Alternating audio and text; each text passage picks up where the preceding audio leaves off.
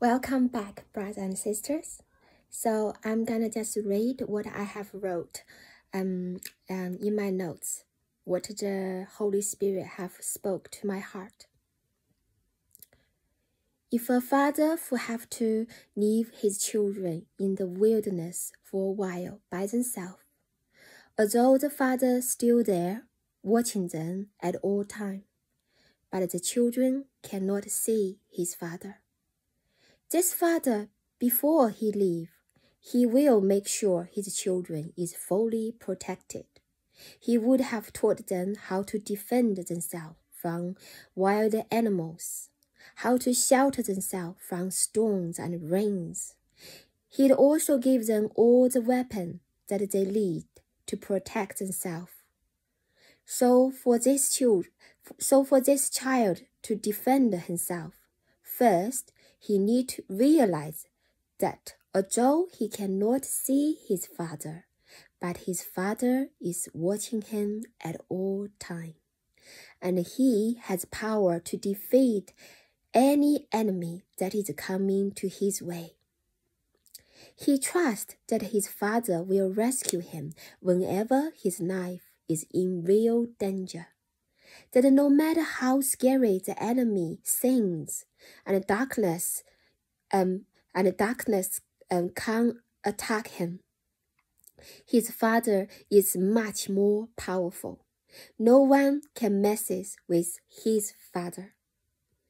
Secondly, the child needs to realize that the father has already given him suitable weapons and trained him for the skill he needs to defeat these enemies by himself.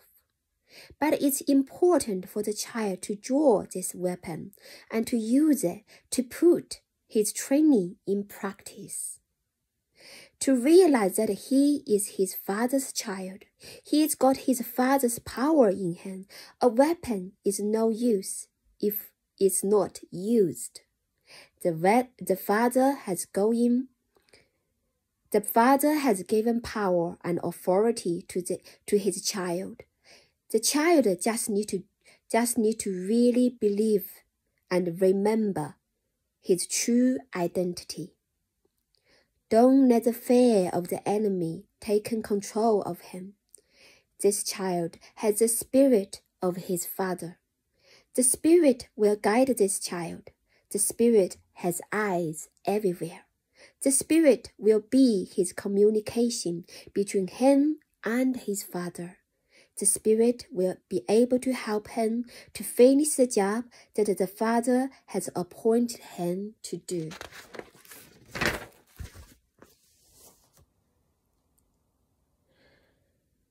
The power and authority we have within us. We have, first, the teeth of the lion that can chew through any flesh and bone. Secondly, the horn of an ox that can stop the heart of the enemy. Third, the wings of an eagle that can go high and low, can see all of his enemies. The wings of an eagle are powerful, and the eagles often use them with grateful skill. Eagles know how to climb high into the air without working too hard. They can swoop down on prey of incredible speeds, and once they have caught it, they can lift very heavy prey into the air. So please read Ezekiel verse 12 and 13. Each one went straight ahead. Wherever the Spirit would go, they would go, without turning as they went. The appearance of the living creatures was like burning coals of fire or like torches. So what's this verses mean? This is how the saints carry out God's will in the last days. With the anointed holy fire that is burning within us, around us, forever that is in our way, it will be burned. The wheel with the eyes represent the Holy Spirit. The Spirit will guide us to which direction we should go. He will update us with God's plan. He will instruct us with our Father's will. He is the transporter, moves from one to another. He is a communication between the heavenly realm and the earthly realm, also between the body of Christ. We have the secret direct line to the throne of our Heavenly Father. We are the torch and burning coal in the last days. Like this living angelic creature, cherubim is a servant of the throne. We are the servant of God on earth. We are the earthly cherubim, who has the same power as the heavenly one. Right now, the heaven is open. His glory, His Holy Spirit is fully poured out on all of His chosen ones. This is why hundreds and thousands of people prophesy and dream dreams every day, because God's mighty hand is on all of His servants.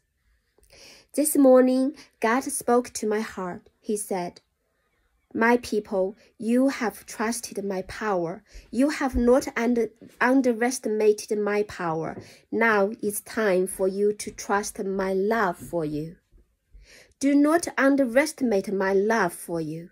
You are my last day warriors. I will not send you to the battlefield without weapon.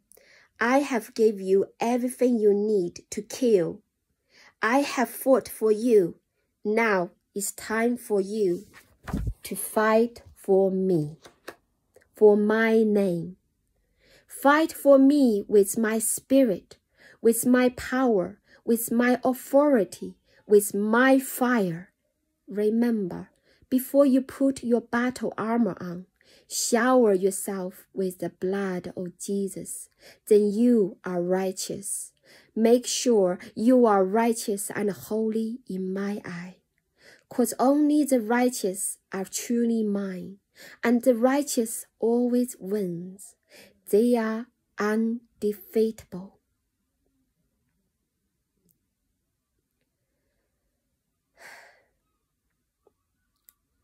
So this is the end.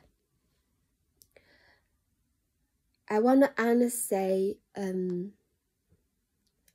that there is not in a million years I could understand this chapter without the Holy Spirit. So first, I want to thank the Holy Spirit. And this has confirmed everything God have taught me. It is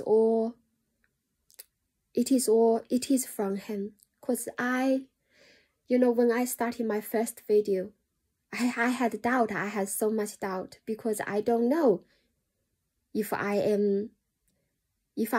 am truly doing God's will.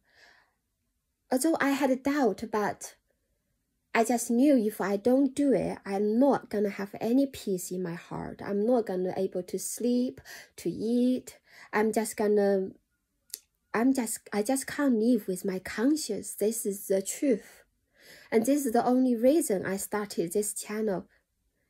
But over the times, the more I do, the more God confirmed His message to me through the scripture and through other brothers and sisters and the love and compassion you have showed me. I am so humbled. I do not know what I done to deserve all of this.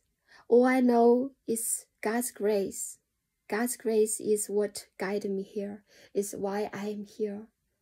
So with all my heart, I just want to thank you, Father. Thank you for all your love, all your grace.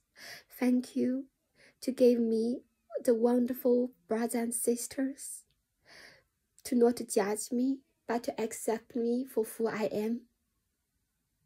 And thank you for this daily update, to equip me with everything that we need to go to the battle to fight for you. Father, now we are ready, because I know what I have got. I have got the teeth of the lion, the horn of an ox, the wings of an eagle, and the power and authority given by the Son of Man, the Son of God, Jesus Christ. I'm ready for anything, and I'm willing to die for you, to walk through any storm or any fire for you, because I know not even one single hair will be harmed on me, because you are my protection. You are my protection. So I just want to quickly go to my favorite. To end this, I want to go to my favorite chapter, Psalm 91. And I want to start from 6. I think you should have read the whole chapter, but I'm just gonna start from 6. Sorry, 5. You will not fear the terror of night, nor the arrow that flies by day, nor the pestilence that stalks in the darkness, nor the plague that destroys at midday. 1,000 may fall at your side, 10,000 at your right hand, but it will not come near you. You will only observe with your eyes and see the punishment of the wicked. So imagine you are in the center of the fire or a storm or tornado, anything. Everything else is a mess. Everything else is going wrong. But you, in the center, you are protected by this dome. These wings of angels. The dome, they form a dome around you. Your light shines throughout the darkness, and you have such peace in your heart that you are not afraid at all. But you are there, calm and quiet and peaceful, and sleep like a baby. And this is how I imagined how I'm gonna face the dark hours. If you make the Most High your dwelling, even the Lord, who is my refuge, then no harm will befall you, no disaster will come near your tent, for he will command his angels concerning you, to guard you in all your ways. They will lift you up in their hands, so that you will not strike your foot against a stone. How amazing!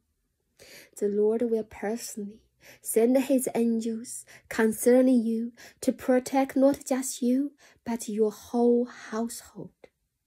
So trust his word. I have doubt all the time, but I doubt myself. Imagine I don't know if you have played this game. My husband wants to play it with me. That he stand behind me and he asked me to fall onto him. It is very scary, but I do it because I trust my husband. I know who he is, and I know he will catch me. So this is the confidence you need to have in our Lord. Even though you don't trust yourself, and we should not trust ourselves because we are only human. It is okay to doubt because we are only human. We are walking in darkness. We are blind.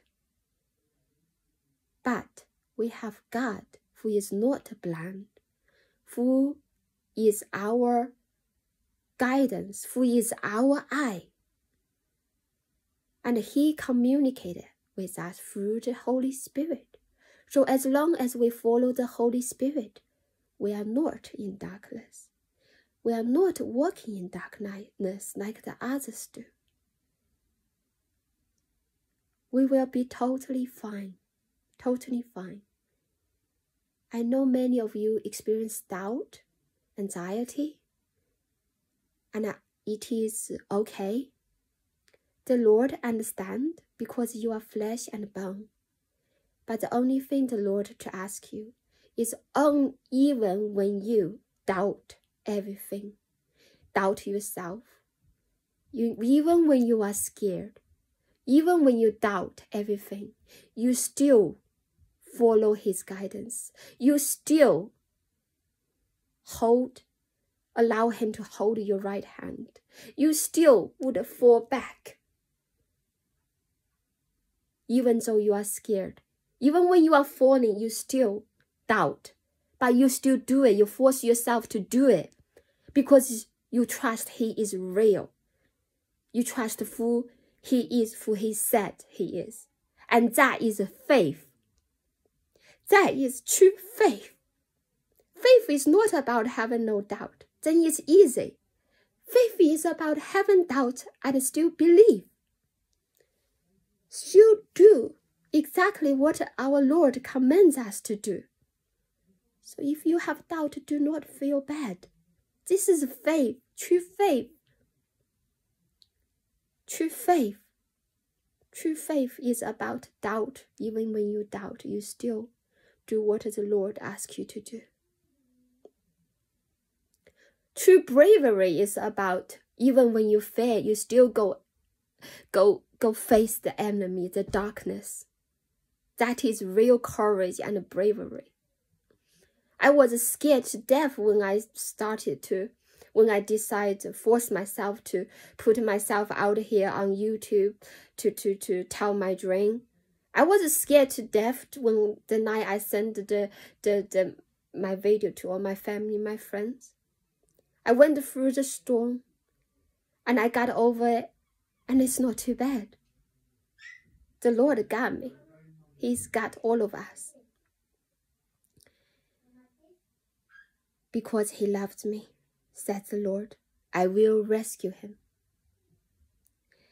I will protect him, for he acknowledges my name. It is as simple as that. Because he loved me.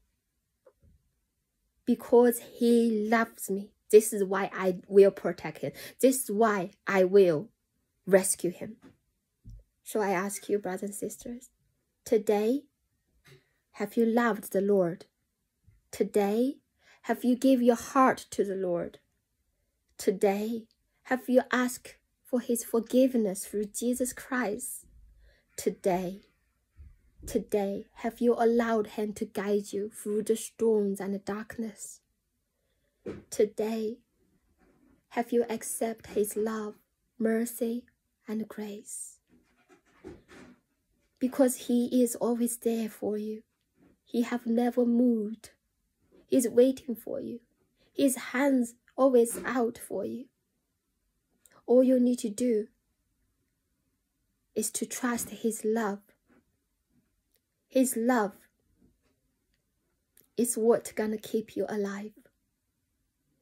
All you need to do is stop beating yourself up to be the person he wants you to be, he created you to be, to come back to him. He is so forgiving.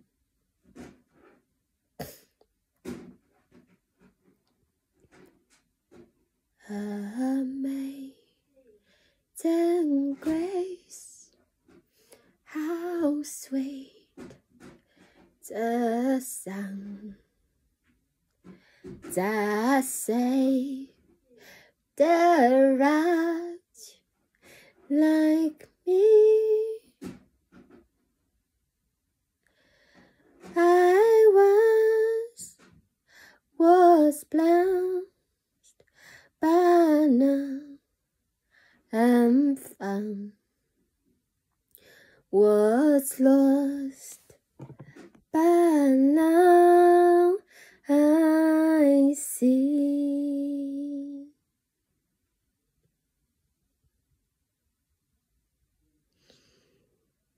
Thank you, Father.